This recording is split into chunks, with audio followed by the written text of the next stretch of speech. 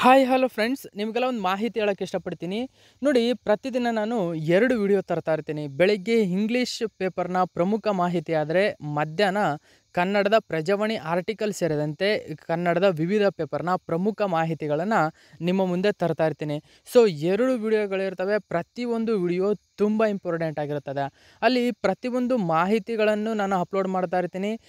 Exam ದೃಷ್ಟಿಯಿಂದ ಪ್ರತಿದಿನದ current affairs ಏನಿದೆ ಪ್ರತಿಯೊಂದು ನ್ಯೂಸ್ ನಿಮ್ಮ ಕಣ್ಣು ಮುಂದೆ ಇರುತ್ತೆ. ಯಾವುದೇ ಕಾರಣಕ್ಕೂ ಕರೆಂಟ್ ಅಫೇರ್ಸ್ ನಿಮಗೆ ಯಾವುದೇ ಒಂದು ಪೇಪರ್ದಾಗಿರಲಿ ಯಾವುದು ಮಿಸ್ ಆಗಲ್ಲ ಅಂತ ನಾನು ಅಂದ್ಕೊಳ್ತೀನಿ. ಓಕೆ, ಸೊ ನೋಡಿ, ಪ್ರತಿದಿನ 20ರಿಂದ 25 ಒಂದು ಕ್ವಶನ್ಗಳು ನಿಮ್ಮ ಕಣ್ಣ ಮುಂದೆ ಬರ್ತವೆ. ಸೊ ಬೇರೆಯವರೆಲ್ಲ 10 ಕ್ವಶನ್ ಹಾಕಿ ಸ್ಟಾಪ್ ಮಾಡ್ತಾರೆ. ಅಲ್ಲಿ 2 ವಿಡಿಯೋ ಸೇರಿ ಅಷ್ಟು ಕ್ವಶನ್ ಆಗ್ತವೆ. ಯೋಚನೆ ಮಾಡಿ, ತುಂಬ ಇಂಪಾರ್ಟೆಂಟ್ ಆಗಿರುತ್ತದೆ 2 ವಿಡಿಯೋಗಳ ಮಾಹಿತಿ. ಓಕೆ, ಸೊ ಯಾರು ಮಿಸ್ ಮಾಡ್ಕೋಬೇಡಿ ಆ ಒಂದು ವಿಡಿಯೋನ. ಓಕೆ, ಸೊ ಹಾಗಾದರೆ ಇವತ್ತಿನ ಕ್ವಶನ್ ನಂಬರ್ 1 ನೋಡಿ, ಅಂದರೆ ಫೆಬ್ರವರಿ 13, 2022 ಪ್ರಮುಖ ಪ್ರಚಲಿತ ಘಟನೆಗಳು ಇವಾಗಿದೆ. ಇದು ಇಂಗ್ಲೀಷ್ ಪೇಪರ್ನ ಸಂಪೂರ್ಣ ನ್ಯೂಸ್ ಆಗಿರುತ್ತದೆ. ಓಕೆ, ಮಧ್ಯಾಹ್ನ ಕನ್ನಡದ ಎಲ್ಲ ಪೇಪರ್ನ ಮಾಹಿತಿ ಹಾಕಿರ್ತೀನಿ ನಾನು. ಸೊ ಹಾಗಾದರೆ ಕ್ವಶನ್ ನಂಬರ್ 1 ನೋಡಿ, ಇದು ನೋಡಿ, ಈ ಕ್ವಶನ್ನು ದಿ ಹಿಂದೂ ಪೇಪರ್ನ ಪ್ರಮುಖ ಮಾಹಿತಿಯಾಗಿದೆ. ನೋಡಿ, India agreed to implement unitary digital identity framework to which country. ನೋಡಿ, ಭಾರತವು ಯಾವ ದೇಶಕ್ಕೆ ಆಧಾರ್ ಕಾರ್ಡ್ ಮಾದರಿಯಲ್ಲಿ ಏಕೀಕೃತ ಡಿಜಿಟಲ್ ಐಡೆಂಟಿಟಿ ಫ್ರೇಮ್ವರ್ಕನ್ನು ಜಾರಿಗೆ ತರಲು ಅನುದಾನ ನೀಡಲು ಒಪ್ಪಿಕೊಂಡಿದೆ. ಸೊ ಅದಕ್ಕೆ ಸರಿಯಾದಂಥ ಉತ್ತರ ನೋಡಿ, ಶ್ರೀಲಂಕಾ. ನೋಡಿ, ಶ್ರೀಲಂಕಾದಲ್ಲಿ ನಮ್ಮ ಭಾರತದಲ್ಲಿರತಕ್ಕಂಥ ಒಂದು ಆಧಾರ್ ಕಾರ್ಡ್ ಮಾದರಿಯಲ್ಲೇ ಏಕೀಕೃತ ಡಿಜಿಟಲ್ ಐಡೆಂಟಿಟಿ ಫ್ರೇಮ್ವರ್ಕನ್ನು ಜಾರಿಗೆ ತರಲು ಭಾರತ ಸರ್ಕಾರ ಅನುದಾನವನ್ನು ನೀಡಲು ನಿರ್ಧರಿಸಿದ. ಸೊ ವೆರಿ ಇಂಪಾರ್ಟೆಂಟ್ ಆಗಿರತಕ್ಕಂಥ ಮಾಹಿತಿ. ಇದು ದಿ ಹಿಂದೂ ಪೇಪರ್ನ ಪ್ರಮುಖ ಮಾಹಿತಿಯಾಗಿದೆ. ನೋಡಿ, ಆ ಮಾಹಿತಿಯ ಪ್ರಕಾರ ಏನು ಒಳಗೊಂಡಿದೆ ಅಂತಂದರೆ ಚೀನಾ ಇದಕ್ಕೆ ಶ್ರೀಲಂಕಾದಕ್ಕೆ ಸರಿಯಾದಂಥ ಉತ್ತರ ಆಗಿದೆ. ನೋಡಿ, ಆಧಾರ್ ಕಾರ್ಡ್ನ ಮಾದರಿಯಲ್ಲಿ ಏಕೀಕೃತ ಡಿಜಿಟಲ್ ಐಡೆಂಟಿಟಿ ಫ್ರೇಮ್ವರ್ಕನ್ನು ಕಾರ್ಯಗತಗೊಳಿಸಲು ಶ್ರೀಲಂಕಾಕ್ಕೆ ಅನುದಾನ ನೀಡಲು ಭಾರತ ಒಪ್ಪಿಕೊಂಡಿದೆ. ಶ್ರೀಲಂಕಾ ಸರ್ಕಾರವು ದೇಶದಲ್ಲಿ ಏಕೀಕೃತ ಡಿಜಿಟಲ್ ಐಡೆಂಟಿಟಿ ಚೌಕಟ್ಟಿನ ಅನುಷ್ಠಾನವನ್ನು ವೇಗಗೊಳಿಸಲು ನಿರ್ಧರಿಸಿದೆ. ಸೊ ಹಾಗಾದರೆ ಶ್ರೀಲಂಕಾದ ರಾಜಧಾನಿ ಶ್ರೀ ಜಯವರ್ಧನಪುರ ಕೋಟೆ. ಸೊ ಇದು ಶಾಸಕಾಂಗ ಆಗಿದೆ. ಕೊಲಂಬೋ ಕಾರ್ಯನಿರ್ವಾಹಕ ಮತ್ತು ಕಾರ್ಯಾಂಗವಾಗಿದೆ. ಇನ್ನು ಶ್ರೀಲಂಕಾದ ಕರೆನ್ಸಿ ರೂಪಾಯಿ. ಶ್ರೀಲಂಕಾದ ಪ್ರಧಾನಿ ಮಹಿಂದ ರಾಜಪಕ್ಸಿ. ಓಕೆ, ಸೊ ಇನ್ನು ನೆಕ್ಸ್ಟ್ ಕ್ವಶನ್ ನೋಡಿ, ವೆರಿ ಇಂಪಾರ್ಟೆಂಟ್.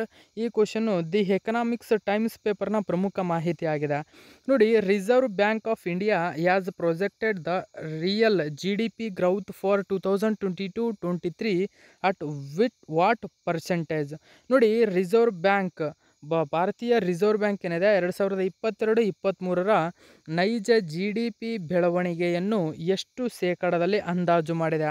ಸೊ ಫ್ರೆಂಡ್ಸ್, ಇದಕ್ಕೆ ಸರಿಯಾದಂಥ ಉತ್ತರ ಆಪ್ಷನ್ ನಂಬರ್ 4, 7.5% ಒಂದು GDP ಬೆಳವಣಿಗೆಯು 2022-23 ಭಾರತ ಹೊಂದಿರಲಿದೆ ಅಂತಕ್ಕಂಥ ಮಾಹಿತಿಯನ್ನು RBI, okay, reserve bank of India ಈ ಮಾಹಿತಿಯನ್ನು ಕೊಟ್ಟಿದೆ. ನೆನ್ಪಿಟ್ಕೊಳ್ಳಿ, ವೆರಿ ಇಂಪಾರ್ಟೆಂಟ್ ಆಗಿರ್ತಕ್ಕಂಥದ್ದು ಇದು. ನೋಡಿ, RBI ಪ್ರಾಜೆಕ್ಟ್ 7.8% GDP ಗ್ರೌತ್ ಆಗಲಿದೆ ಅಂತಕ್ಕಂಥ ಮಾಹಿತಿಯನ್ನು ನೀಡಿದೆ.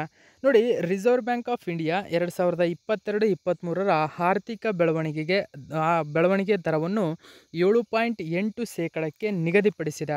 ಇದು 2021-22 ನಿರೀಕ್ಷಿತ ಶೇಕಡ 9.2%ಗಿಂತ ಕಡಿಮೆಯಾಗಿದೆ. ಸಾಂಕ್ರಾಮಿಕ ಮತ್ತು ಜಾಗತಿಕ ಸರಕುಗಳ ಬೆಲೆಗಳ ಕಾರಣದಿಂದಾಗಿ ಅನಿಶ್ಚಿತತೆ ದೃಷ್ಟಿಯಿಂದ RBI ಗವರ್ನರ್ ಶಕ್ತಿಕಾಂತ್ ದಾಸ್ ಈ ಮಾಹಿತಿಯನ್ನು ತಿಳಿಸಿದ್ದಾರೆ. ನೋಡಿ, ಜನವರಿ 7, 2022 ಇದೇ ನ್ಯಾಷನಲ್ ಸ್ಟ್ಯಾಟಿಸ್ಟಿಕಲ್ ಆಫೀಸ್ ಏನಿದೆ NSO ತನ್ನ GDP ಬೆಳವಣಿಗೆಯನ್ನು ಬಿಡುಗಡೆಗೊಳಿಸಿತ್ತು.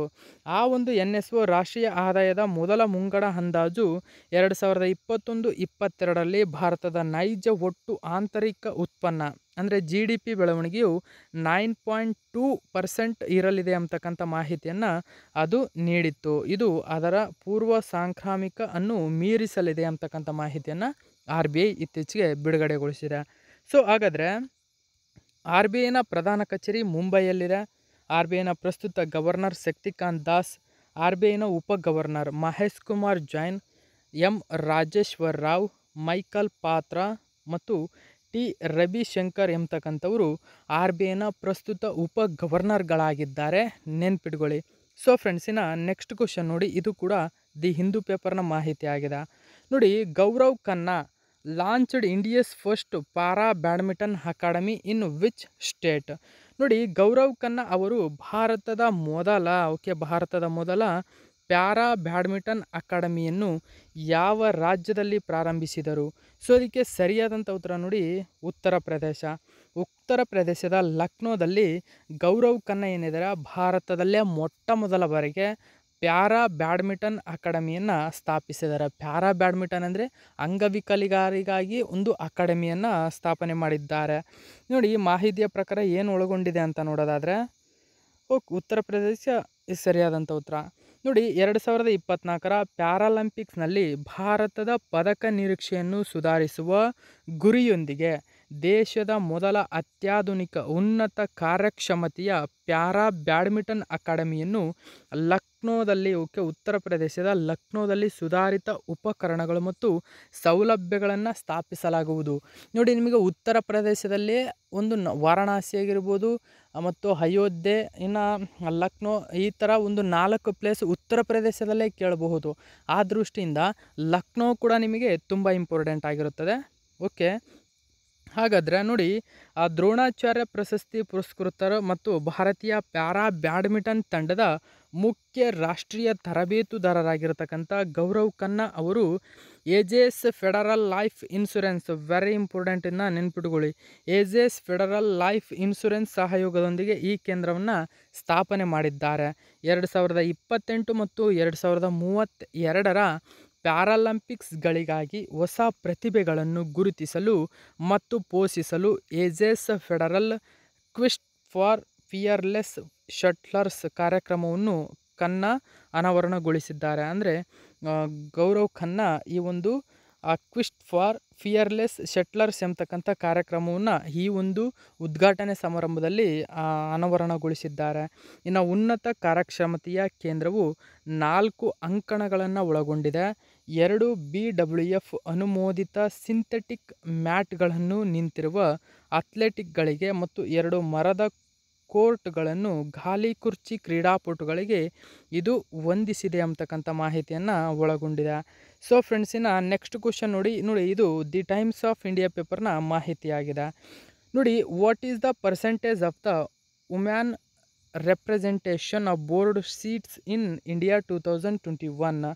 ನೋಡಿ, 2021ರಲ್ಲಿ ಭಾರತದಲ್ಲಿ ಮಂಡಳಿಯ ಸ್ಥಾನಗಳ ಮಹಿಳಾ ಪ್ರಾತಿನಿಧ್ಯದ ಶೇಕಡಾವಾರು ಎಷ್ಟು? ಸೊ ಇದಕ್ಕೆ ಇಂಪಾರ್ಟೆಂಟ್ ಆಗಿರತಕ್ಕಂಥದ್ದು, ಇದಕ್ಕೆ ಸರಿಯಾದಂಥ ಉತ್ತರ ಆಪ್ಷನ್ ನಂಬರ್ 2, 17.1% ಅಂತ ಹೇಳ್ತೀವಿ.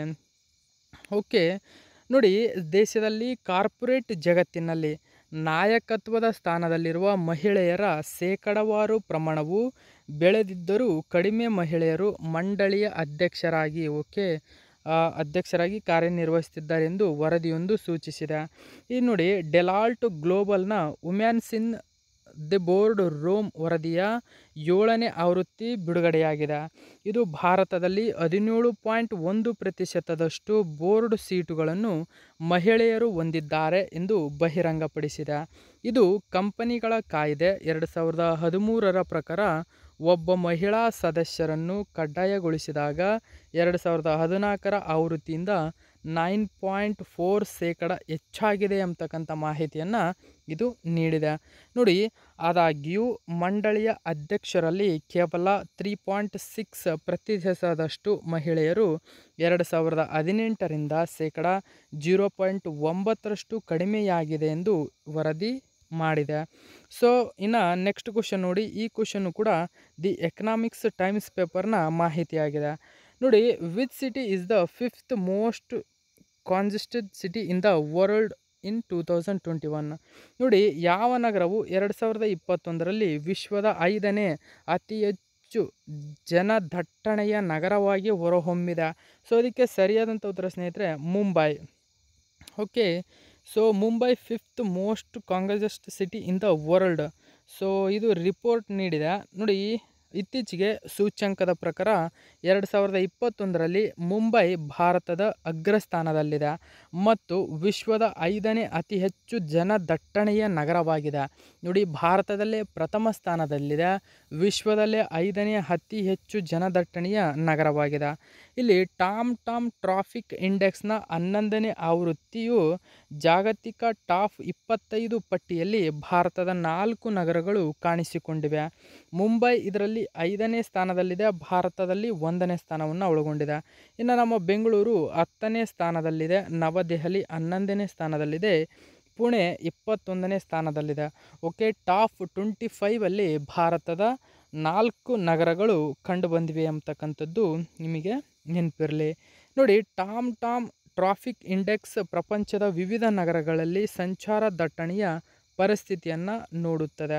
ಹಾಗಾದರೆ ಮುಂಬೈ ಮಹಾರಾಷ್ಟ್ರದ ರಾಜಧಾನಿ, ಮಹಾರಾಷ್ಟ್ರದ ಮುಖ್ಯಮಂತ್ರಿ ಉದ್ಧವ್ ಠಾಕ್ರೆ, ಗವರ್ನರ್ ಭಗತ್ ಸಿಂಗ್ ಕೋಶ್ಯಾರಿ. ಸೊ ಇನ್ನು ನೆಕ್ಸ್ಟ್ ಕ್ವಶನ್ ನೋಡಿ, ಇದು ದಿ ಹಿಂದೂ ಪೇಪರ್ನ ಮಾಹಿತಿಯಾಗಿದೆ. ನೋಡಿ, which bank has partnered with NSE national stock exchange academy to launch 5 online course to promote financial literacy. ನೋಡಿ, ಹಣಕಾಸಿನ ಸಾಕ್ಷರತೆಯನ್ನು ಉತ್ತೇಜಿಸಲು 5 ಆನ್ಲೈನ್ ಕೋರ್ಸ್ಗಳನ್ನು ಪ್ರಾರಂಭಿಸಲು NSE ಅಂದರೆ ನ್ಯಾಷನಲ್ ಸ್ಟಾಕ್ ಎಕ್ಸ್ಚೇಂಜ್ ಅಕಾಡೆಮಿಯೊಂದಿಗೆ ಭಾರತೀಯ ಯಾವ ಬ್ಯಾಂಕ್ ಪಾಲುದಾರಿಕೆಯನ್ನು ಹೊಂದಿದೆ? ಸೊ ಅದಕ್ಕೆ ಸರಿಯಾದಂಥ ಉತ್ತರ ನೋಡಿ, state bank of India. State bank of India ಮತ್ತು NSE ಏನಿದ್ದಾವೆ ಇವು ಹಣಕಾಸಿನ ಸಾಕ್ಷರತೆಯನ್ನು ಉತ್ತೇಜನ ಮಾಡಲು 5 ಪ್ರಮುಖ ಆನ್ಲೈನ್ ಕೋರ್ಸ್ಗಳನ್ನು ಜಾರಿಗೆ ತರ್ತಾ ಇದೆ. Okay, very important. ಈ ಮಾಹಿತಿಯನ್ನು ಏನು ಒಳಗೊಂಡಿದೆ ಅಂತ ನೋಡೋದಾದರೆ ನೋಡಿ, ಸ್ಟೇಟ್ ಬ್ಯಾಂಕ್ ಆಫ್ ಇಂಡಿಯಾವು ಆರ್ಥಿಕ ಸಾಕ್ಷರತೆಯನ್ನು ಅಗತ್ಯವಾದ ಜೀವನ ಕೌಶಲ್ಯವಾಗಿ ಉತ್ತೇಜಿಸುವ 5 ಆನ್ಲೈನ್ ಕೋರ್ಸ್ಗಳನ್ನು ಪ್ರಾರಂಭಿಸಲು NSE ಅಕಾಡೆಮಿಯೊಂದಿಗೆ ಪಾಲುದಾರಿಕೆಯನ್ನು ಘೋಷಿಸಿದೆ. SBI ಥ್ಯೂರೆಟಿಕ್ ಕೋಡ್ಗಳು ಸಿದ್ಧಾಂತ ಮತ್ತು ಕಾರ್ಯಾಚರಣೆಯ ಅಂಶಗಳ ಉತ್ತಮ ಮಿಶ್ರಣವಾಗಿದ್ದು, ಇದು ಕಲಿಯುವವರಿಗೆ ಬ್ಯಾಂಕಿಂಗ್ ಅನುಸರಣೆ, ಸಾಲ ನೀಡುವ ಮಾನದಂಡಗಳು ಮತ್ತು ಇತರೆ ವಿಷಯಗಳ ಕುರಿತು ಆಳವಾದ ತಿಳುವಳಿಕೆಯನ್ನು ಹೊಂದಲು ಅನುವು ಮಾಡಿಕೊಡುತ್ತದೆ. ನೋಡಿ, ಇಲ್ಲಿ ಮಾಹಿತಿಯ ಪ್ರಕಾರ ಅದು 5 ಕೋರ್ಸ್ಗಳು ಯಾವ್ಯಾವು ಸ್ಥಾಪನೆ ಮಾಡ್ತಾ ಇದೆ ಅಂತಕ್ಕಂಥದ್ದು ನೋಡ್ಕೊಳ್ಳಿ. ಬ್ಯಾಂಕಿಂಗ್, ಇನ್ನು banking fundamentals, MSME lending in a nut sale, ಇನ್ನು electronic payment system in India, ಇನ್ನು ನೋಡಿ priority sector landing norms and NRI business and compliance ಎಂಬತಕ್ಕಂಥ ಪ್ರಮುಖ 5 ಹೊಸ ಆರ್ಥಿಕ ಸಾಕ್ಷರತೆಗಾಗಿ ಈ ಒಂದು ಕೋರ್ಸ್ಗಳನ್ನು ಜಾರಿಗೆ ತರ್ತಾ ಇದೆ. ಹಾಗಾದರೆ ಸ್ಟೇಟ್ ಬ್ಯಾಂಕ್ ಆಫ್ ಇಂಡಿಯಾದ ಅಧ್ಯಕ್ಷರು ದಿನೇಶ್ ಕುಮಾರ್ ಖಾರಾ, ಅದರ ಒಂದು head quarters Mumbai. Tagline the nation banks ನಮ್ಮ ಮೇಲೆ ಶುದ್ಧ ಬ್ಯಾಂಕಿಂಗ್ ಬೇರೇನೂ ಇಲ್ಲ ಎಂಬತಕ್ಕಂಥದ್ದು. ಸೊ ನಿಮ್ಮೊಂದಿಗೆ ಎಲ್ಲ ರೀತಿಯಲ್ಲಿ ಎಂಬತಕ್ಕಂಥದ್ದು ಇದರ ಒಂದು ಟ್ಯಾಗ್ಲೈನ್ ಆಗಿದೆ. ಸೊ ಇನ್ನು ನೆಕ್ಸ್ಟ್ ಕ್ವಶನ್ ನೋಡಿ, ಇದು ದಿ ಎಕನಾಮಿಕ್ಸ್ ಟೈಮ್ಸ್ ಪೇಪರ್ನ ಮಾಹಿತಿಯಾಗಿದೆ. ನೋಡಿ, what is the rank of India in 9th USGBC United States green building council 2021. ನೋಡಿ, 9ನೇ USGBC United States green building council 2021ರಲ್ಲಿ ಭಾರತದ ಶ್ರೇಣಿ ಏನು ಅಂತ ಕೇಳಿದ್ದಾರೆ. ಸೊ ವೆರಿ ಇಂಪಾರ್ಟೆಂಟ್ ಆಗಿರತಕ್ಕಂಥದ್ದು ಸ್ನೇಹಿತರೆ ಅದು. ಸೊ ನೋಡಿ, ಇದಕ್ಕೆ ಸರಿಯಾದಂಥ ಉತ್ತರ ಆಪ್ಷನ್ ನಂಬರ್ 3 ಥರ್ಡ್ ರ್ಯಾಂಕಲ್ಲಿ ಇದೆ. ನೋಡಿ, India ranks 3rd in US green building council 2021 global list for sustainable spaces ಎಂಬತಕ್ಕಂಥದ್ದು. ನೋಡಿ, ಭಾರತವು ಹಸಿರು ಮತ್ತು ಸುಸ್ಥಿರ ಕಟ್ಟಡಗಳು ಮತ್ತು ಅಭಿವೃದ್ಧಿಗಳನ್ನು ಅಳವಡಿಸಿಕೊಳ್ಳುವ ಪ್ರಮುಖ ರಾಷ್ಟ್ರಗಳಲ್ಲಿ ಒಂದಾಗಿ ಹೊರಹೊಮ್ಮಿದೆ. ನಾಯಕತ್ವಕ್ಕಾಗಿ US green building council top 10 ದೇಶಗಳು ಮತ್ತು ಪ್ರದೇಶಗಳ ವಾರ್ಷಿಕ ಪಟ್ಟಿಯಲ್ಲಿ ವಿಶ್ವದಲ್ಲಿ 3ನೇ ಸ್ಥಾನವನ್ನು ಪಡೆದಿದೆ. 2021ರಲ್ಲಿ ಎನರ್ಜಿ ಮತ್ತು ಎನ್ವಿರಾನ್ಮೆಂಟಲ್ ಡಿಸೈನ್ ಭಾರತವು ಒಟ್ಟು 146 ಲೀಡ್ ಅಂತ ಹೇಳ್ತೀವಿ, ಅಂದರೆ ಎನರ್ಜಿ ಆ್ಯಂಡ್ ಎನ್ವಿರಾನ್ಮೆಂಟ್ ಡಿಸೈನ್ ಪ್ರಮಾಣೀಕೃತ ಕಟ್ಟಡಗಳು ಮತ್ತು ಸ್ಥಳಗಳನ್ನು ಹೊಂದಿದೆ. ಇದು ಸುಮಾರು 2.8 ಮಿಲಿಯನ್ ಗ್ರಾಸ್ ಏರಿಯಾ ಚದುರ ಕಿಲೋಮೀಟರ್ ಜಾಗವನ್ನು ಪ್ರತಿನಿಧಿಸುತ್ತದೆ. ಇದು 2020ರಿಂದ ಭಾರತದಲ್ಲಿ ಲೀಡ್ ಪ್ರಮಾಣೀಕೃತ ಜಾಗದಲ್ಲಿ ಸುಮಾರು 10% ಹೆಚ್ಚಳವನ್ನು ಸೂಚಿಸುತ್ತದೆ ಅಂತಕ್ಕಂಥ ಮಾಹಿತಿಯನ್ನು ಒಳಗೊಂಡಿದೆ. ಹಾಗಾದರೆ US ಗ್ರೀನ್ ಬಿಲ್ಡಿಂಗ್ ಕೌನ್ಸಿಲ್ನ ಪ್ರಸ್ತುತ ಅಧ್ಯಕ್ಷರು ಮತ್ತು CEO ಪೀಟರ್ ಟೆಂಪಲ್ಟನ್. ಪ್ರಧಾನ ಕಚೇರಿ ವಾಷಿಂಗ್ಟನ್ DC. Okay, US.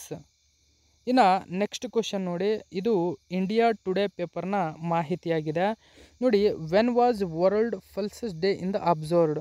ನೋಡಿ, ವಿಶ್ವ ದ್ವಿದಳ ಧಾನ್ಯಗಳ ದಿನವನ್ನು ಯಾವಾಗ ಆಚರಿಸಲಾಗುತ್ತದೆ? ಸೊ ಫ್ರೆಂಡ್ಸ್, ಇದಕ್ಕೆ ಸರಿಯಾದಂಥ ಉತ್ತರ ಆಪ್ಷನ್ ನಂಬರ್ 2, ಫೆಬ್ರವರಿ 10ರಂದು ಆಚರಿಸಲಾಗುತ್ತದೆ. ನೋಡಿ, ಮಾಹಿತಿಯ ಪ್ರಕಾರ ಏನು ಒಳಗೊಂಡಿದೆ ಅಂತ ಅಂದರೆ, ವಿಶ್ವ ದ್ವಿದಳ ಧಾನ್ಯಗಳ ದಿನವನ್ನು ಪ್ರತಿ ವರ್ಷ ಫೆಬ್ರವರಿ 10ರಂದು ಆಚರಿಸಲಾಗುತ್ತದೆ ಮತ್ತು ದ್ವಿದಳ ಧಾನ್ಯಗಳನ್ನು ಜಾಗತಿಕ ಆಹಾರವೆಂದು ಗುರುತಿಸಲಾಗಿದೆ. ದ್ವಿದಳ ಧಾನ್ಯಗಳು ಎಂದು ಕರೆಯಲ್ಪಡುವ ದ್ವಿದಳ ಧಾನ್ಯಗಳು ಆಹಾರಕ್ಕಾಗಿ ಬೆಳೆಯಲಾರದ ದ್ವಿದಳ ಸಸ್ಯಗಳ ಖಾದ್ಯ ಬೀಜಗಳಾಗಿವೆ. ಒಣಗಿದ ಬೀನ್ಸ್, ಮಸೂರ ಮತ್ತು ಬಟಾಣಿಗಳು ಸಾಮಾನ್ಯವಾಗಿ ತಿಳಿದಿರುವ ಮತ್ತು ಸೇವಿಸುವ ಕಾಳುಗಳ ವಿಧಗಳಾಗಿವೆ.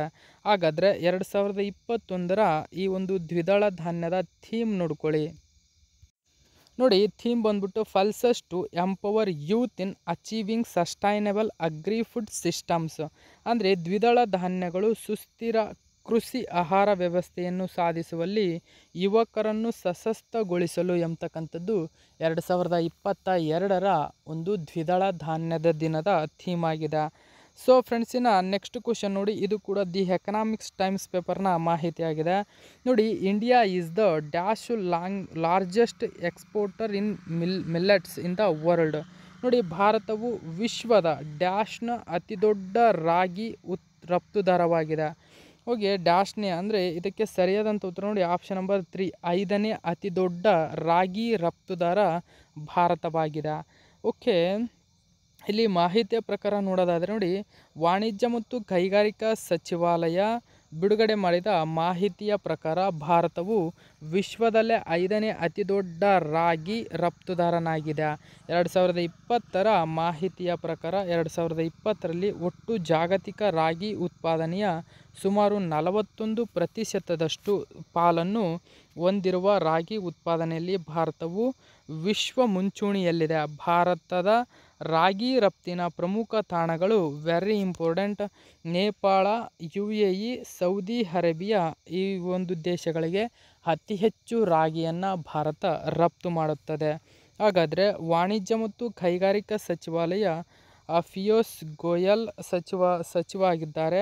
ಇನ್ನು ಅವರ ಒಂದು ಕ್ಷೇತ್ರ ಮಹಾರಾಷ್ಟ್ರದ ಮೂಲಕ ರಾಜ್ಯಸಭೆಗೆ ಇವರು ಆಯ್ಕೆಯಾಗಿದ್ದಾರೆ.